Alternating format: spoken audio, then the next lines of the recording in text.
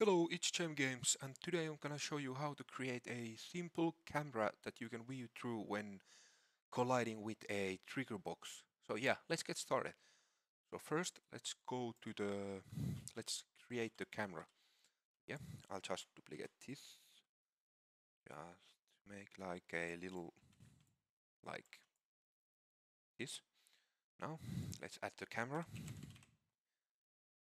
Camera actor, yeah. Let's move it to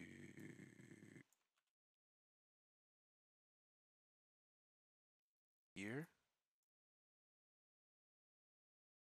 Okay, I think this is pretty much okay. Yeah, that's fine. Now let's add the trigger box. Yes, move it to here. Okay, let's make it a little bit bigger, like maybe this, and wider, and taller also. Yeah, that's pretty much fine for me. So now let's click the camera and let's open the level blueprint. Now, when I right click, I have this here. Yeah, let's create the. Now let's go back and click the trigger box. Okay, I will find it from here. Trigger box. Yeah. Now let's go back to here. Now let's create reference also. So yeah. Now let's create a begin play, and let's get from the trigger box begin overlap. Assign on actor begin overlap like this, and also bind on event and over. Yeah, like this. Now let's create a event also from this. Okay. Custom event. Let's call it end overlap. Yeah, it's okay. Now I'll just move this a little bit here just to make it look a little bit better. Okay, it doesn't look good, but it works.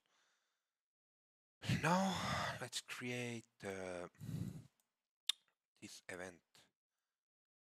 First we have to cast to third cast to third person character like this. Let's copy this and paste it to here. Yes. Now let's view.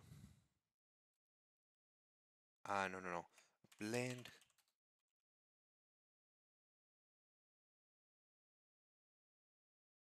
Blend camera. Set view target with blend. This one. Yes. And let's connect this to here. And from the target, let's get the player controller like this. Okay.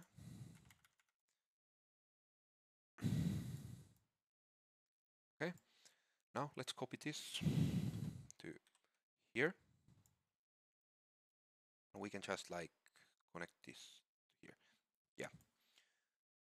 And also this to here, the target. Okay. Now let's try if it works. Yeah. Yeah. It's all working. And you can change the blend time and stuff like that if you want. Like if I put one here, looks like this. Changes.